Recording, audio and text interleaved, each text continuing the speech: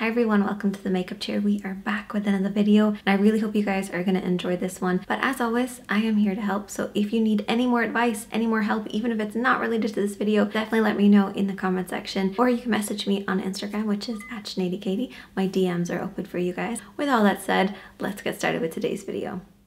Starting off with the Urban Decay All Nighter Concealer. This is a waterproof concealer, which is very important to note because that does affect the way that you apply it. You need to work quite quickly. Even though the product itself is quite smooth, it needs to be blended quickly, otherwise it will set in place, and that stuff is waterproof, so it's very tricky to move afterwards. The coverage is medium to full coverage, leaning towards more of the full coverage than the medium, but I absolutely love applying this and then using a sponge over the top, which kind of almost shears it off, but it gives you a better finish if you have dry skin, because the finish on this one is a satin to matte, and the lighter shades are more matte than the darker shades. The way that they bleach the products typically ends up creating a drier consistency, so for people like me who are light and dry, it's very difficult for us to find really good concealers. But this one is one of my favorite ones for super full coverage, and I can use it provided I prep my skin correctly beforehand, and it's available in 14 shades, which go from light to dark and then different tones within those light to darks. Moving on to the Naked Concealer, which is also by Urban Decay. I actually prefer this one personally.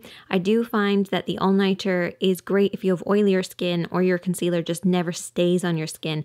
You're probably better off using the All Nighter. This is supposed to be weightless coverage, and I can guarantee you that is what it feels like. It literally feels like there's nothing on your skin. Medium to full coverage, which is a very difficult thing for a product to do. It's lightweight, but it also has full coverage. That's usually unheard of. The finish is a satin finish, so it doesn't feel like you're wearing anything too heavy, and it doesn't look like you're wearing anything too heavy. And it's available in 14 shades. I wish that they would open up their shade range just a little bit more, but it is awesome. It goes from light to dark and then different tones within them. I am the lightest warm shade. Next up, I have the IT Cosmetics Bye Bye Under Eye Concealer. This is a waterproof concealer, but it also is a little different because you only use a tiny dot. Waterproof concealers are quite tricky to use anyway, but when you have this sort of formula where it's literally so concentrated, you have to learn how to use less. The first time I did it, I applied way too much because I applied the amount I usually use when I apply concealer, and it was just far too much product.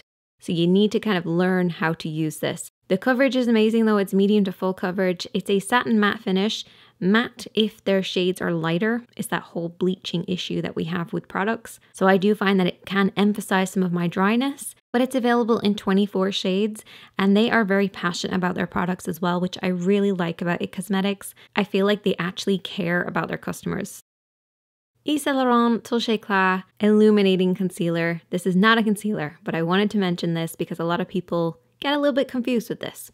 It's basically as if a concealer and highlighter had a baby, you would get Touche Éclat. It's got like an illuminating finish. The coverage is very sheer. The finish is a natural finish, so it looks like your skin is just glowing from within.